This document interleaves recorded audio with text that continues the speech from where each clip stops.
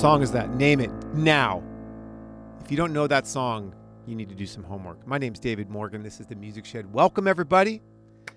Looking forward to checking out some more Creed today. We got a 7-song thingy going on here with this band.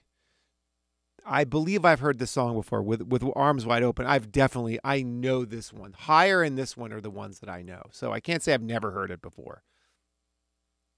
Came out on April 18th, 2000. Very long time ago. And apparently Scott Stapp wrote it right before a show or something about his soon-to-be son. He found out he was going to be a dad, and he was excited, as I was when I found out that I was going to be a dad in 1997. That happened for me. Okay, anyway, I'm going to stop being a weirdo, and let's just hear the song. Don't forget to like, subscribe, hit the bell icon, and leave comments. Don't forget to do all those things, and let's go. Howie, roll it.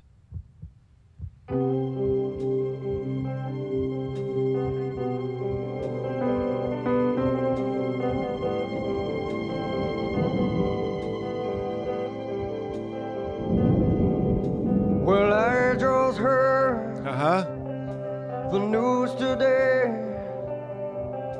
It seems my life is going to change. Totally heard this song.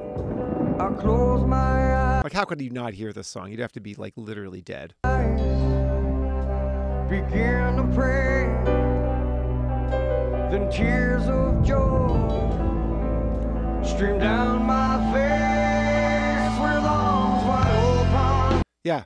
I'm going to stop there for a sec. Another very common chord progression.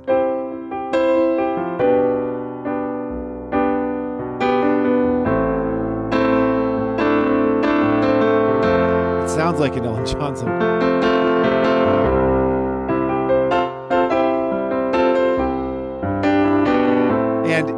And they go with it, and his voice has got a certain rasp to it, which is it's a part of the character of his voice, which I think is very appealing to people. And it's a lower register he's got. Then tears of joy stream down my face with arms wide open. It's open. Open. That's why rock and roll is so cool, because you can say all these words in this weird way, and it's like cool to do that. Open. Like, hey, can I open the door for you? Like, you people would be like, what's that? What? With arms wide open. Right?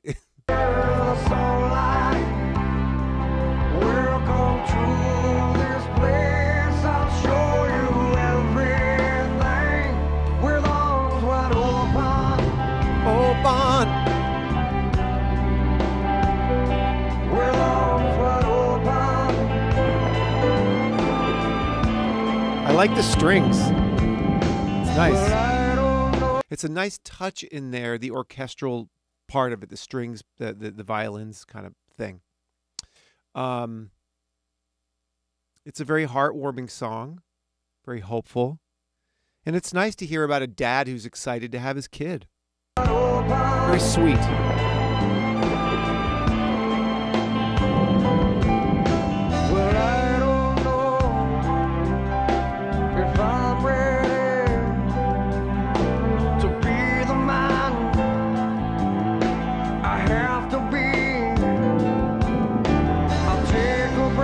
Little doubt, like, am I going to do a good job at this, right? And why isn't there piano in this song? I'm saying, like, I would have torn this track up. They should have called me. I'm just saying. I'll take her by my side.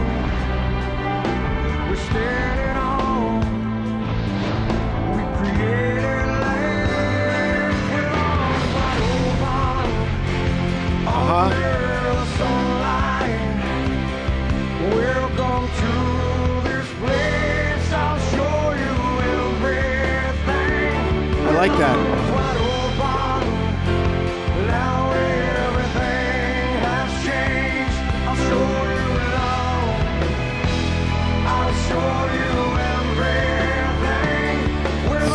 so they went, I like what they did there.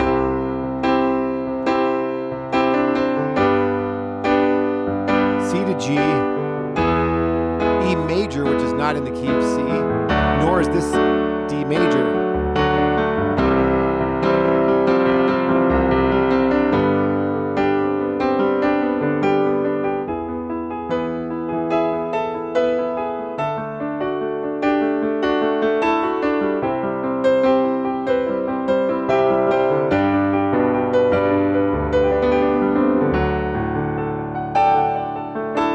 I've missed it.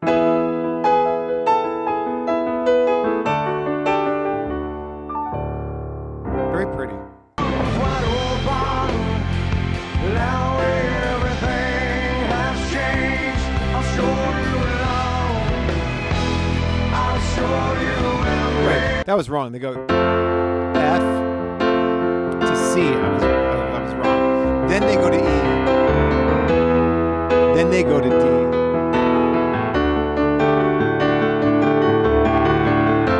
I like it.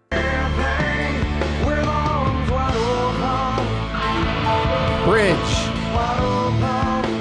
A minor.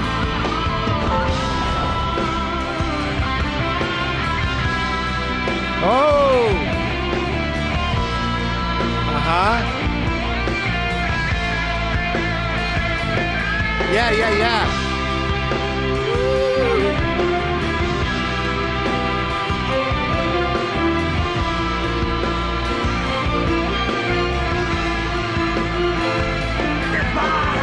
So at some point, Mark must have gotten sponsored by PRS guitars because he switched from a Gibson to a PRS. And I'm imagining PRS did very well because of that move. Because when rock stars show these instruments on music videos, they sell like hotcakes. I mean, guess what happened the day after the Ed Sullivan show the Beatles played in '64?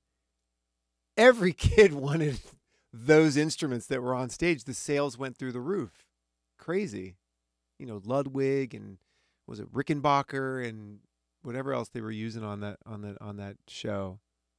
Gibson maybe, or Fender. I don't know. I can't remember. But anyway. Hey, you know, here's another thing to think about. These guys were still around when you could make a lot of money selling records. You can't. That doesn't happen anymore. The streaming rates are not up to par.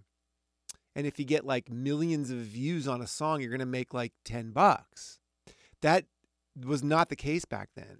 I wonder, you know, how he was kind of pointing out earlier, you asking what would have been the trajectory of this band had they not made so much money on the record sales and radio play and all that stuff. It's an interesting thing. I mean, because maybe they were one of the latter bands that actually made money on recording the old-fashioned way, so to speak.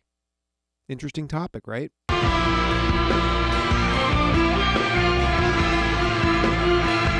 I have just one wish, only one demand, I hope he's not like me. I hope he understands that he can take this life and hold it by the hand, and he can freak the world with arms wide open, with arms wide open, under the sunlight. Welcome to this place, I'll show you everything, with arms wide open. Now everything has changed. By the way, and everything. The major seventh. I point that out a lot when a melody note goes to the major seventh. That note is very evocative, very emotional. It's either dreamy or dramatic or magical somehow. But he's hitting it there. 7, 1, 2. Those notes are something to point out. I'll show you love. Another anthemic song, by the I'll way. show you everything with arms wide open. With arms wide open. Oh, they end on the A minor. Nice. Wonder what made them do that. They could have ended that song so many ways, but they, beautiful. I love that song, actually. It's a beautiful kind of tribute to what pre-parenthood feels like to people who care about having kids, who actually want to have kids and care about it and are thoughtful about it. Another huge anthem. These guys probably sold out so many, like 80,000 people stadium shows. I don't even have to know that they did that. I'm sure they did that. This band was so huge. And partly because their songs are so stadium ready. You know what I mean? So I don't know. I mean, I like them. I see why you guys like them. I don't necessarily understand, and I never understood the ill feelings that people had for Scott Stapp or the band in general. I don't know. I mean, like, whatever. These are killer, accessible pop rock songs. So, cool.